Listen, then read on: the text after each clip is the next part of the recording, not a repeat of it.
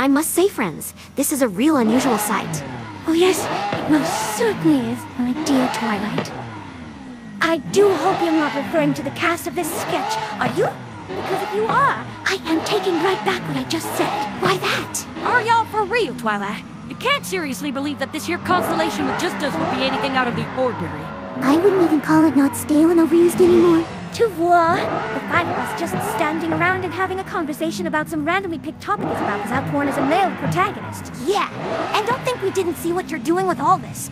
Getting us to argue over this very thing just to have a way of starting the episode. These intros used to be a lot smoother as well. Don't put the blame on me, it wasn't my idea. It was his. And not my fault either. Because believe it or not, despite Robot is giving me the instruction to do exactly what you just pointed out, he did disregard something very important. And whatever would that be? The fact that all your complaints were completely unjustified. Because if you had taken the time to look around for 1 second before indulging in another one of our pointless fights, you would have noticed that it isn't just five of us standing here. What are you saying? Well, just have a very observant look around you, and you might notice the big difference from usual. The one our viewers probably noticed from the very start, since they had a visual presentation of our whole picture to help them see. Let's see then. All right. We have you, Twilight, Fluttershy, Applejack, Rainbow Dash, War, and last one was Pinkie Pie. War, Pinkie Pie? What? But how is this possible? You're never here. Not quite, Rarity. I used to be never here, but it looks like things have changed along with the year. Wow, you can say that again. I never would have expected to see you again so soon after those specials. To be honest, I was pretty surprised as well. I had actually been contemplating on getting the Terrarium out again, when suddenly Robotus crashed through the roof. At first I jumped away in panic because I thought he was just there to squash me again, but he hadn't even aimed for me. After he landed, he just turned his head to me and handed me a letter. It was a certificate of approval, as he called it, in which he officially welcomed me into the main cast again.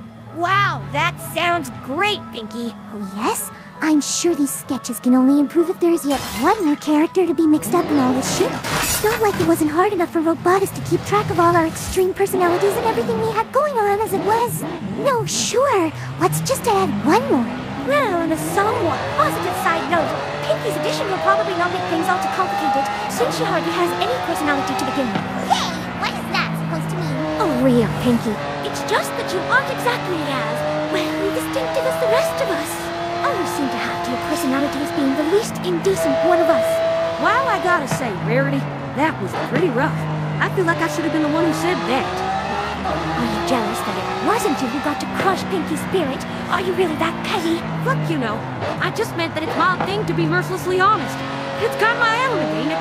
You guys really are such giant assholes. One just has to love you. But they kind of have a point, Pinkie. Each of us have a very distinctive personality, in that we're all basically the same mean-spirited prick, while you are not at all different from your show character. I see. That reminds me, I did want to make an effort in becoming a little more complex, as you would call it. Even back when you visited me. But then suddenly that Agent Classified showed up in typical Robotus sketch manner and just made the episode take a 180 in its direction. Don't forget that he also showed you. I really had to use all my strength in that moment to keep my composure. Oh, Fluttershy, really? I had no idea you felt this way. Luckily, that episode is on YouTube by now, so I can watch that scene as often as I want. It always has me rolling on the floor. Oh, well, I guess this one's on me for expecting anything else. Glad you're so sensible, Pinkie. So, Pinkie, do you now want to settle on some crass character traits that redefine you as a pony? I would like to, yes. And honestly, I'm kind of unsure about this ordeal. I had a few more moments to think about it. What are you talking about?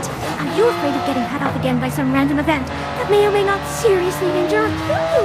No, you might call me paranoid for that, but actually, yes, indeed I'm a little worried about beginning this topic. I can hardly blame you, Pinkie, but this feeling is completely misplaced. That's true.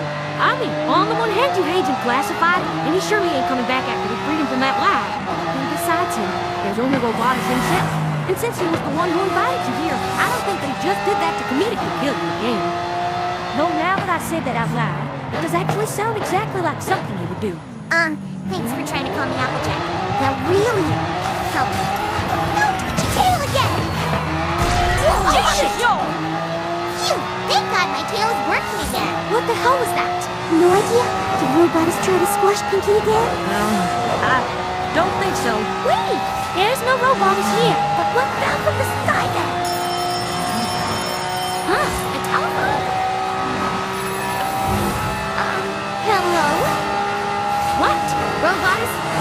are you doing throwing phones at us? Pinky? Yeah, she's here. Here, it's for you. For me? Hello? Hello, Principal. This is me, Robotus. Robots, what do you want from me? I'm just calling to make something clear. Since I heard you get very late, I'll just use this integration of USR set up for a college job. I am not. And I have no intention of harming you again. As of now. Then why did you throw telephone at me? I'm dealing with things, and for someone to do the same. Well, I guess. Just Lados von Robotus. This robotic moron. What? What is it, Pinky? This robot is being robots. He just wanted to inform me that he didn't have any plans to harm me. By dropping a heavy old-fashioned telephone station from the sky directly on you. Like I said, treat of you is nature. Though I can't say for sure if he really did do it on purpose, or if he was just oblivious to that. But the gist of it is that robot is seemingly won't interfere with our sketch, any more than he by now has of it. That's what I got from it. Of yours. Then that means you're actually free to go, Pinky. You can get back to what you were going to do before, developing some new character traits. Oh yes! Wonderful! All right, Pinky. And what are your new traits now gonna be? That is a very good question. I, don't know. You what? How the fuck can you not know? You literally had more than 3 months in real time to think of something. I know, and I did try, believe me.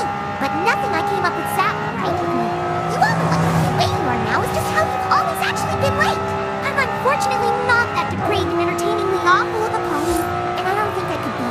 It just doesn't feel right for me to attack others unprovoked or actively seek out disputes. Well, in that case, I'm afraid you are comically misfit for this cast of horrid degenerates. Indeed. If y'all can't handle the way this group works, there ain't no place for you here. Not necessarily. What do you mean? Well, like I already stated earlier, despite all of us still being kind of unique, we're basically all sharing the same antagonistic traits. All each of us are doing with each other is snarking, complaining, provoking, and fighting. Don't get me wrong, I can't get enough of that. It still could maybe use a little something else. Perhaps some sort of counterbalance. You mean like Pinky's more kind-hearted nature? Yeah. Not only could she spice things up and prevent all of our sketches only ever being composed of just us bickering, she might also serve as a welcoming and rewarding catalyst for our hostilities. Sort of like a voluntary butt monkey. The last one sounds inviting. Especially considering the fact that she has basically always been a butt monkey, at least in this world.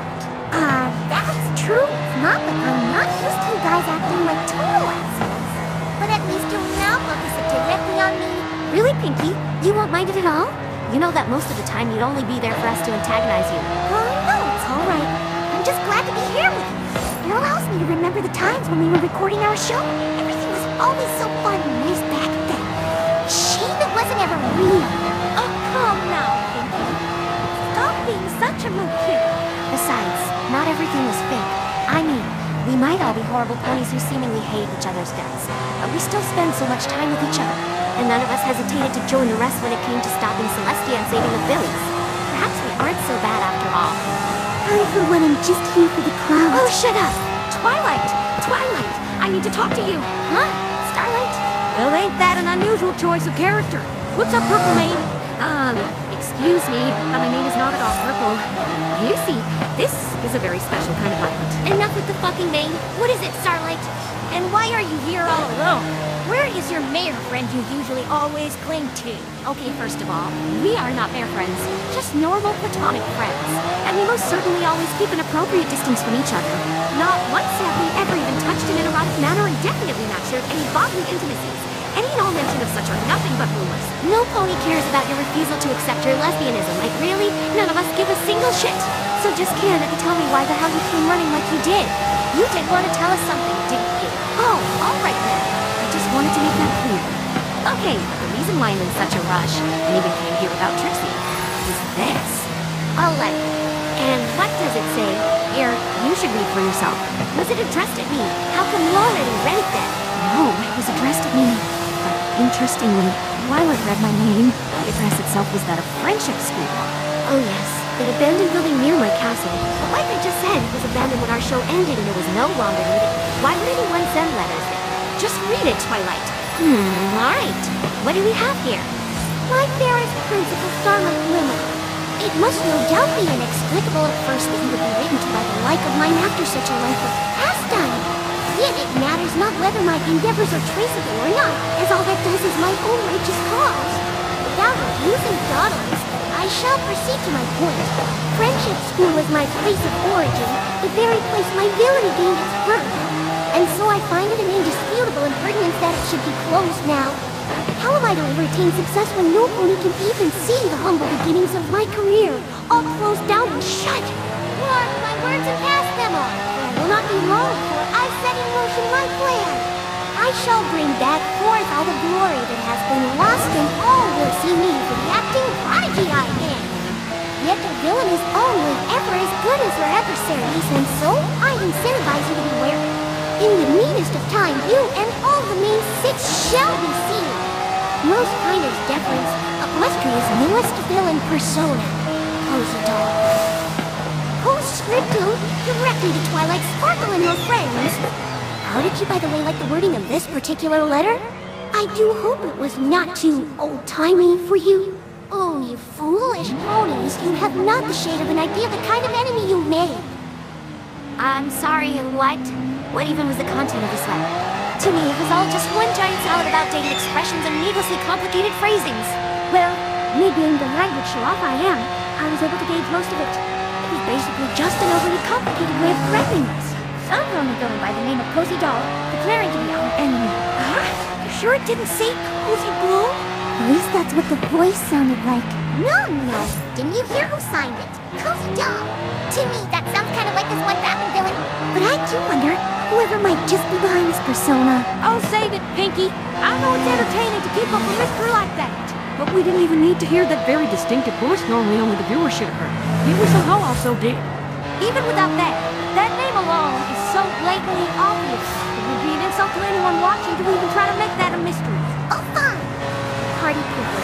But even with the knowledge that it was clearly Cozy Glow who's behind this letter, this still explains nothing.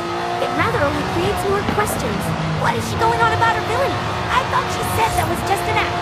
And that whole mention of her old-timey English, while undoubtedly true, really came off as uncalled. She made it sound as if we ever had voiced any critique about it.